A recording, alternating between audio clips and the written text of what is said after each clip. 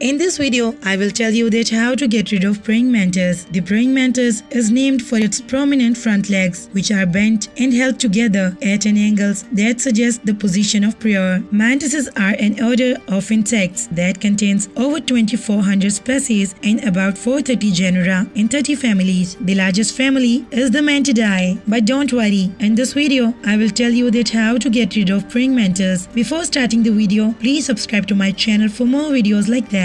So to make this remedy, first ingredient you will need is cayenne pepper. Many people consider cayenne peppers to be the king of medicinal herbs. In fact, these herbs have been used for thousands of years to help treat many health problems. The active ingredient in cayenne peppers, a chemical called capsaicin, not only makes peppers taste hot on the human tongue, but this natural chemical is also toxin to many insects. Capsaicin disrupts nerve signals as well as damage membranes in insects' bodies. So just add 1 tablespoon of cayenne pepper to it. Next ingredient you will need is citrus essential oil. Citrus oil may balance mood, decrease blood pressure, and relieve stress. Grapefruit essential oil also has antibacterial and antimicrobial properties that may help treat various conditions such as acne and stomach ulcers. It will help you to get rid of mantis. So just add 6 drops of citrus essential oil to it. Last ingredient you will need is baking soda. Baking soda uses are plentiful to say the least. Many of us think of it as just an ingredient for baking or something that helps to keep our refrigerators odor-free, but it is incredibly good for your health and your entire home. Too, there are many valuable uses for baking soda when it comes to get rid of mantis. So just add 1 tablespoon of baking soda to it. Now add 1 cup of water in this mixture.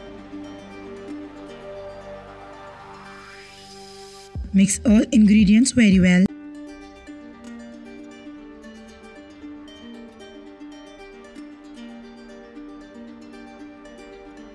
Pour this mixture in a spray bottle. Spray this mixture where you see mantis.